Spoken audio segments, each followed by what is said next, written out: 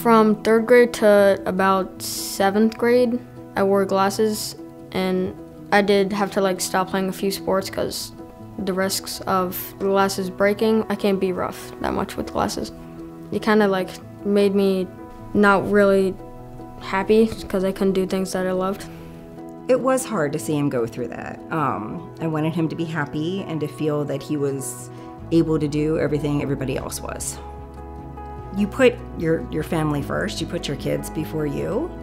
I did research myopia more than I had in the past, and really understanding that with the way that Matthew's eyes were progressing and how fast they were getting bad, as he got older, there were other things that could happen with his vision.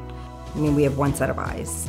The long-term risk factors of myopia, high degrees of myopia when it reaches 6 or more, is central vision loss with myopic maculopathy, cataracts at a younger age, glaucoma, which is peripheral vision loss, and retinal detachment. You can lose permanent loss of vision. So when I found out about MiSight, I was like, oh my gosh, this needs to be like handed out to every parent out there who has kids and glasses. The reason we chose MiSight for Matt is we know that he was progressing and his myopia was already moderate. MiSight is the only FDA-approved treatment that helps slow down the progression of myopia and control as best as possible.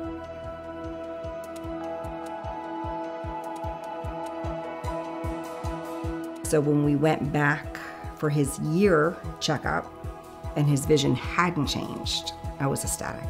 I was, I guess, kind of emotional. There's no safe myopia. Once myopia starts, it needs to be treated as soon as possible. Glasses don't really help slow down prescription.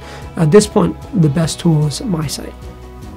Getting contacts definitely boosted my confidence with just doing what I used to do. And it just helped me get back to my normal self. With the glasses, I just saw like a box around my eyes and everything, but the contacts are just like a new pair of eyes.